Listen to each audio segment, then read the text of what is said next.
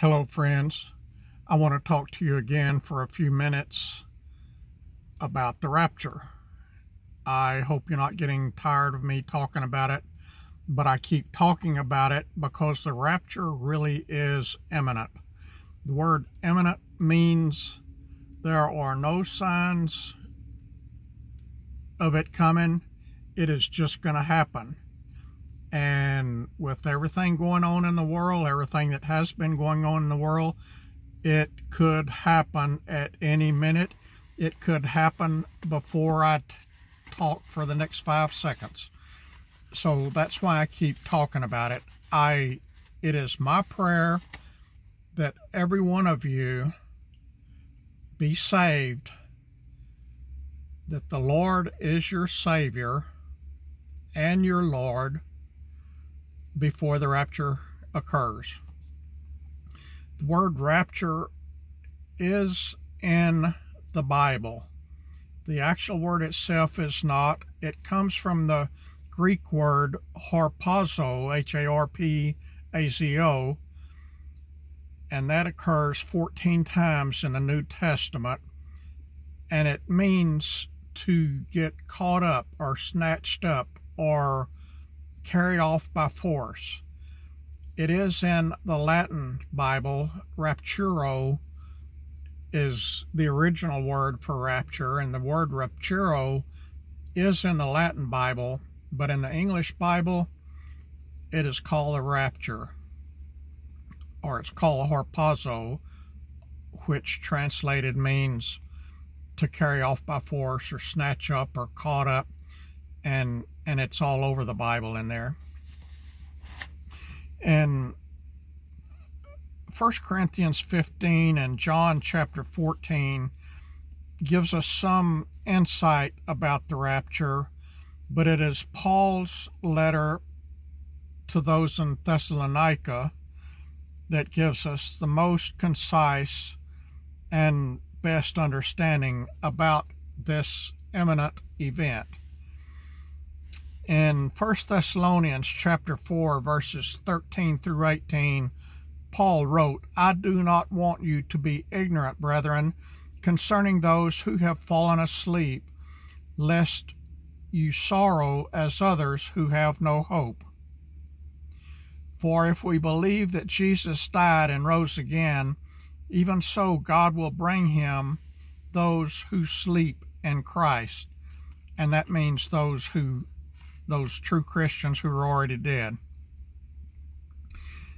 "For this we say to you by the word of the Lord, that we who are alive and remain until the coming of the Lord will by no means precede those who are asleep." That means those who are dead in Jesus first will be raptured, and then immediately after that, those of us who are still alive will be raptured. "For the Lord himself will descend from heaven with a shout, with the voice of an archangel, and with the trumpet of God. And the dead in Christ will rise first. Then we who are alive and remain shall be caught up together with them in the clouds to meet the Lord in the air. And thus we shall always be with the Lord. Therefore comfort one another with these words." From Paul's letter to the church in Thessalonica, there are important truths that we can know about the rapture.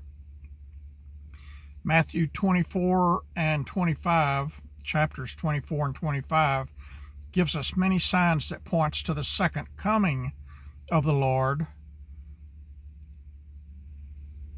But the second coming of the Lord is separate from the rapture. The signs of the second coming includes all the deception, the famines, the pestilence, the earthquakes, the wars, the rumors of wars, the tribulation. All of that, the Bible says, will happen before the second coming of Christ. The rapture is not the second coming. In the rapture, Christ will meet us in the air. We will go up to the air and meet him in the air. the second coming, he comes down to earth. The belief or the teaching that it could happen at any moment is called the doctrine of imminency. And that means that it could happen at any moment. Like right now, it could happen.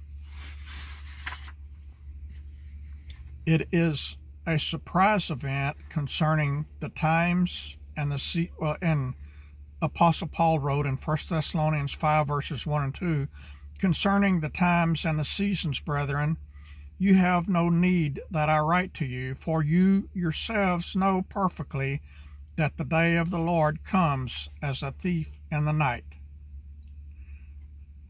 And he's talking about the rapture there, because the second coming of Christ will not be as a thief in the night. You will know when he is coming. In Matthew 24, verse 36, he says, but of that day and hour no one knows, not even the angels of heaven, but my Father only. The Bible does not give us the date of the Lord's return for the rapture. In verse 44 of Matthew 24, it says, therefore you also be ready, for the Son of Man is coming at an hour you do not expect. The Apostle Paul emphasized the suddenness of the rapture in 1 Corinthians 15:52, and in that verse he said it will be in the twinkling of an eye. And a twinkling of an eye is not the same as the speed you blink your eye. A twinkling of an eye, I have read, refers to as rapid as the speed of light. It is much faster than the regular blinking of an eye. It will happen so fast nobody will know what happened. And it involves believers only. John chapter 14 verses 1 through 3, Jesus is addressing his disciples as believers in God and in him. And he said that what he was about to tell them was for believers only. He said he would soon leave to prepare for them a place in his Father's house, a place prepared for believers only. And he said, I will come again and receive you to myself, that where I am, there ye may be also. That is verse 3 in John chapter 14.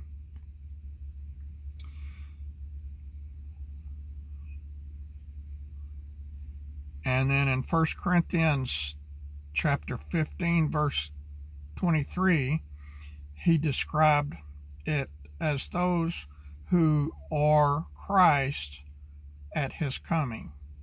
Therefore, those who are Christians at the time of the rapture will be raptured, not anybody else.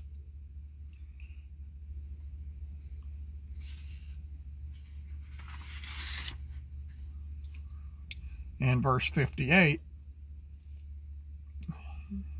he's talking about them being steadfast, immovable, always abounding in the work of the Lord, knowing that your labor is not in vain in the Lord.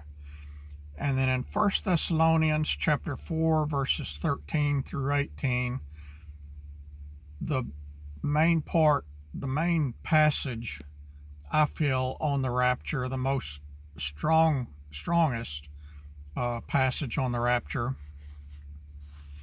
he affirmed the fact that the rapture is for believers only by calling them brethren. Only brethren or brothers are true Christians.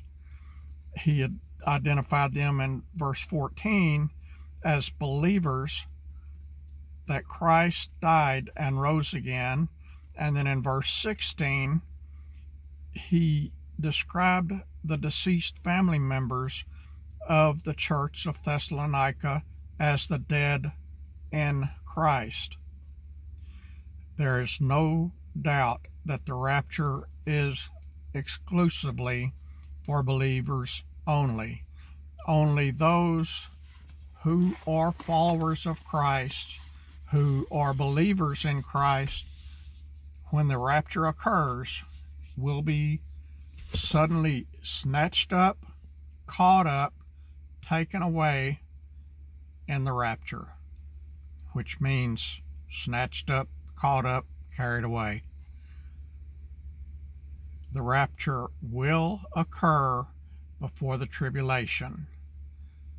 I feel as soon as the rapture occurs, the world is going to fall apart. Millions of people, millions of true Christians are suddenly going to just disappear.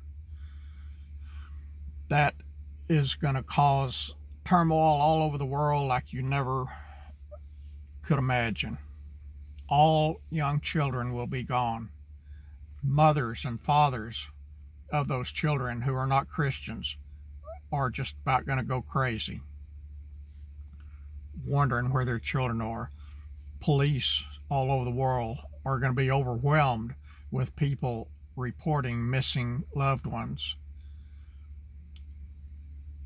With all the Christians gone, which the Christians is the temple for the Holy Spirit, the presence of the Holy Spirit is just about going to be totally gone. There will be a small remnant of the Holy Spirit left, because there will be a few people saved during the tribulation period, but nothing like what will be raptured out of here at the time of the rapture.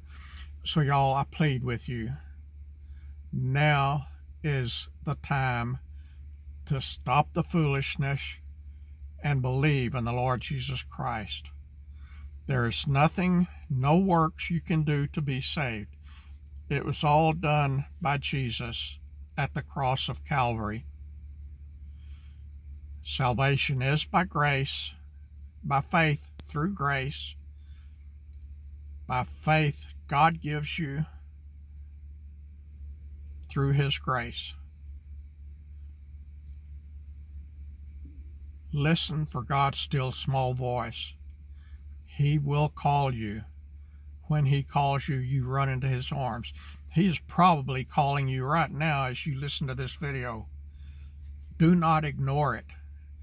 You do not know if you will be here tonight or tomorrow. Go running into His arms right now.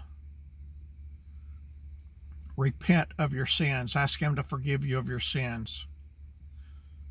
All you have to do is believe, and God gives you the faith to do that. Friends, please subscribe to my channel. Share my videos. The world needs Jesus, and the world needs Jesus right now. I plead with you. Turn to Jesus.